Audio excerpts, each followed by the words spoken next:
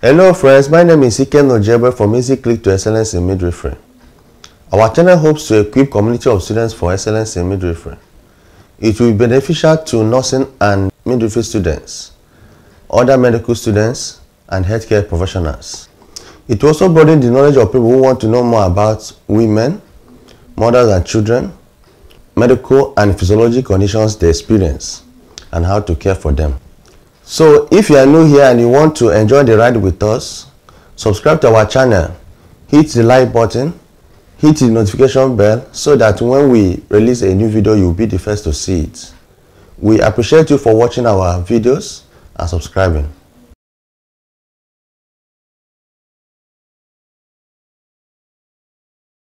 Today we are going to discuss what you should know about menstrual cycle. Menstrual cycle is one of the two female reproductive cycles that women of reproductive age experience. The second cycle is known as ovarian cycle. Ovarian cycle refers to a series of changes that occur in the ovary, during which a follicle matures, an ovum is released, and corpus luteum is developed. Whereas menstrual cycle occurs in the uterine endometrium. There are so many hormones that stimulate or influence the reproductive cycles. We have the two anterior pituitary hormones, which are follicle stimulating hormones, luteinizing hormones, and the other two ovarian hormones known as progesterone and estrogen. The anterior pituitary hormones are also known as gonadotropins.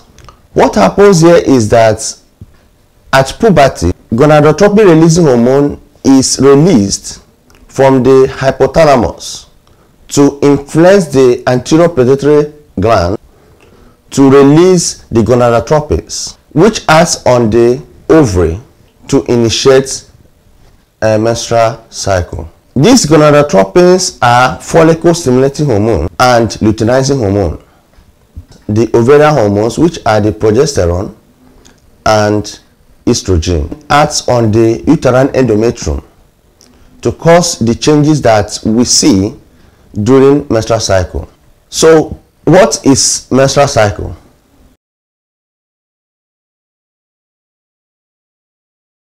Menstrual cycle is cyclical changes that occur in the uterine endometrium of every woman of childbearing age from puberty to menopause every 28 days.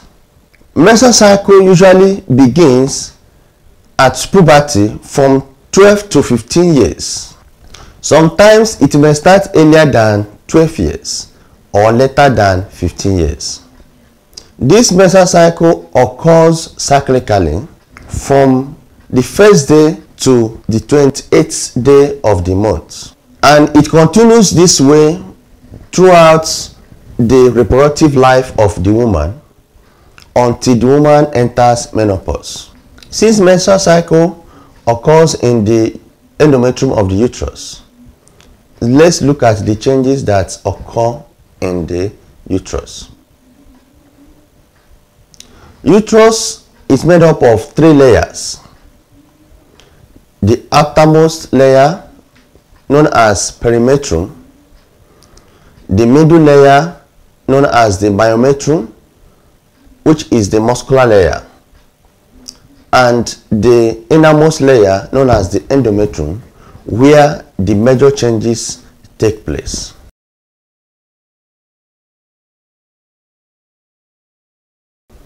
The endometrium is made up of three layers.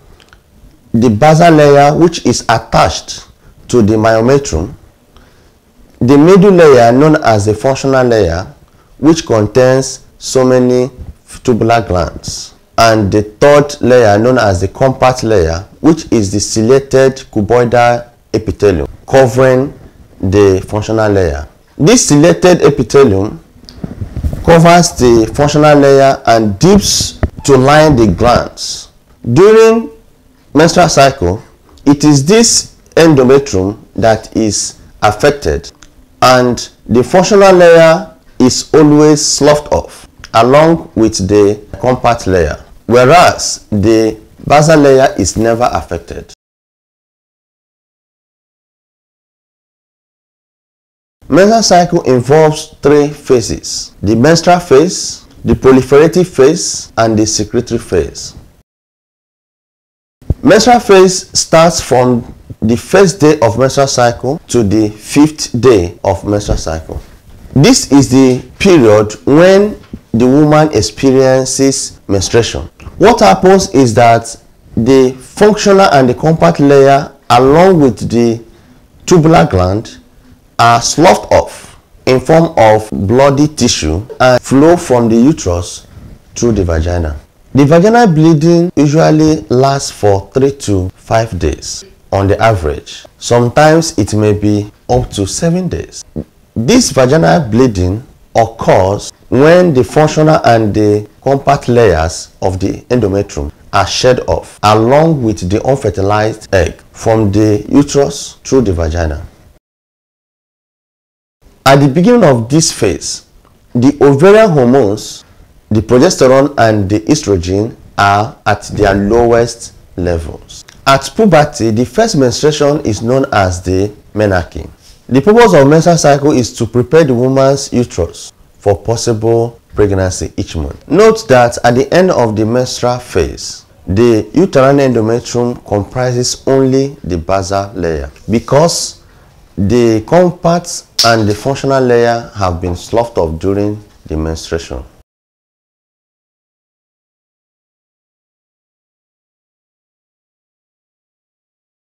Now we just talked about the menstrual phase. Let's move on to the second phase, which is the proliferative phase. This follows menstruation and lasts until ovulation, that is from the 6th to the 14th day of menstrual cycle. The proliferative phase is the second phase of the uterine cycle, when the estrogen causes the lining of the endometrium to regrow and thicken throughout the phase. Usually at the end of this phase, ovulation occurs, which is the 14th day of the menstrual cycle.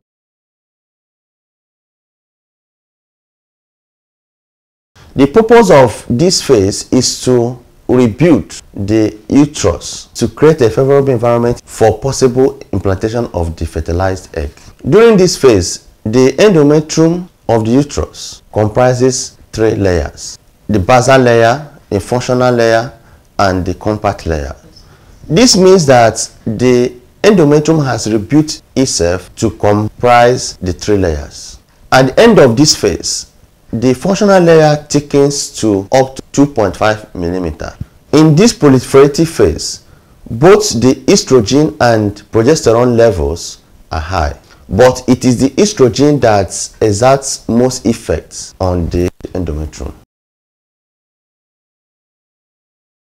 Now, let's move on to the third phase, which is the secretory phase. The secretory phase begins immediately after ovulation. Ovulation occurs at 14th day of the menstrual cycle, whereas the secretory phase starts from day 15 to day 28 of the menstrual cycle. This phase is under the influence of both progesterone and estrogen, even though the influence of progesterone is higher.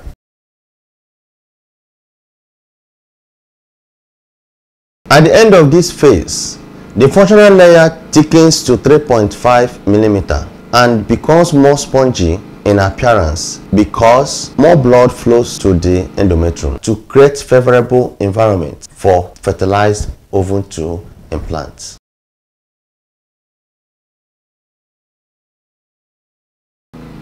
Immediately after ovulation, the ovaries produce more progesterone and estrogen needed by the uterus for possible implantation of the fertilized egg. In this phase, it is the progesterone that makes the uterine endometrium to thicken. The overall goal of this phase is to provide an ideal environment where the fertilized egg can implant and develop. Once ovulation occurs, the empty follicle that is left in the ovary is called corpus luteum. This then releases progesterone in higher amounts and estrogen in lesser amounts. Once the egg is released and fertilized, it stays in the fallopian tube for some time before moving to the uterus. It takes 3 to 4 days for the fertilized ovum to reach the uterus for implantation. However, if fertilization does not occur, the levels of progesterone and estrogen drop, and the corpus luteum degenerates by a process known as lipolysis to form corpus albicans. As a result, menstruation begins again, which marks the beginning of another menstrual cycle, usually after 28 days of the previous one. This continues every 28 days until the woman reaches menopause.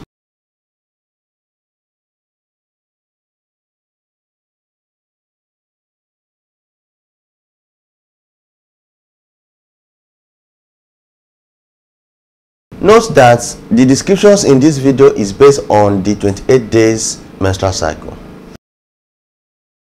The average menstrual cycle is 28 days, but in some women it can be shorter or longer than 28 days.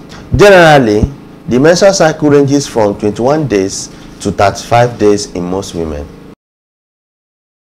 Menstrual phase starts from the first day to the 5th day of the menstrual cycle, and the day the woman sees blood is the first day of the menstrual cycle. The proliferative phase starts from the 6th day to the 14th day of the menstrual cycle. The 14th day is usually when ovulation occurs. Secretory phase starts from the 15th day to the 28th day of the menstrual cycle. There could be variations from the 1st day to the 14th day of menstrual cycle, whereas from 15th to 28th day of the menstrual cycle is always constant, irrespective of the length of the woman's menstrual cycle. Ovarian cycle and menstrual cycle are not the same, even though they occur simultaneously. Menstrual cycle occurs in the uterine endometrium, whereas ovarian cycle occurs in the ovary.